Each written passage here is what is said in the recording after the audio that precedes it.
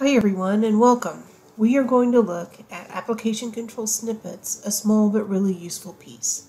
Snippets can save you valuable time in system configuration and auditing. They can improve the security and usability of your system and enable the sharing of best practice. This video summarizes the different types of snippets available, where and how they can be used, and why they really are really useful. A snippet is a small piece of reusable code. In the context of application control, snippets are imported into your configuration where they add required files and setting changes. What files are added and what settings are changed is different for each snippet. To illustrate snippets and their usefulness, we'll look at two examples. This example is for blocking an application or applications. Microsoft has identified a list of applications which have the potential for malicious use and generally recommends they are blocked.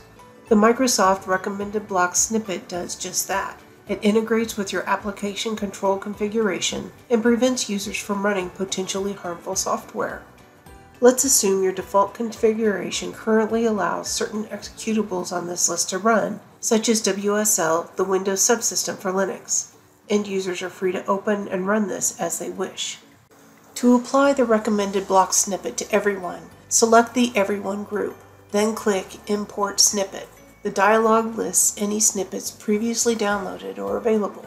Click Add to import the snippet to your configuration, confirm the import details, and the import completes. This particular snippet automatically creates two new groups. Recommended block lists all the executables we saw listed on the website, and in this group, the DLLs. Because we have added denied items, a new rule has been added and it references these two groups.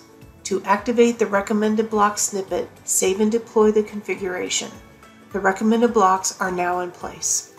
With this snippet active, if a user attempts to open and run WSL or any of the other blocked items, the action is denied and the user informed. The benefits of this snippet are obvious and instant. Increased security, shared best practice, quality assured code, and with the snippet, reference documentation. You are free to review the list of blocks and modify it for your needs if required, but you don't have to research or construct the list or know how or where to construct the required rule, and you certainly don't have to learn from a costly compromise of security. Our second example uses a snippet to allow users to install and run an application, in this case, Microsoft Teams. Here we see a test user has downloaded the Teams installer, but when they try to run it, the action is denied. By importing a snippet, our configuration can be updated for a specific user with an allow rule and settings. We simply select or specify the user, and then from the ribbon menu, select Import Snippet. For the demo, we have previously downloaded the Teams snippet, so we select it and import it into our configuration. The snippet adds required groups to our configuration.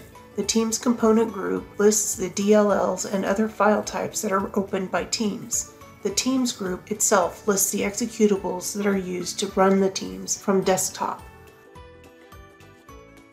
A Microsoft Teams process rule has also been added. It states anything in the Teams group is allowed to run anything in the Teams components group. We now save and deploy our configuration, and our test user tries again to run the Teams installer.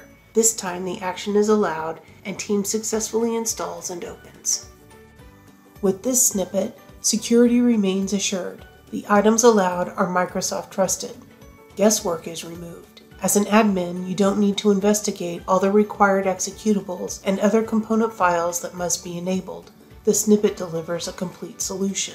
You don't have to know which files go where or the best way to create rules within your config, and users who require access to Teams are provided with the permissions they need and only the permissions they need. In addition to the Microsoft published snippets that we have seen, a range of specific application control snippets are available from the Ivanti Marketplace. If you go to the Import Snippets button in the ribbon, there is a link for the snippet's download location at the Marketplace. In the Marketplace, these symbols indicate the available snippets, and you can choose one that suits your application and needs.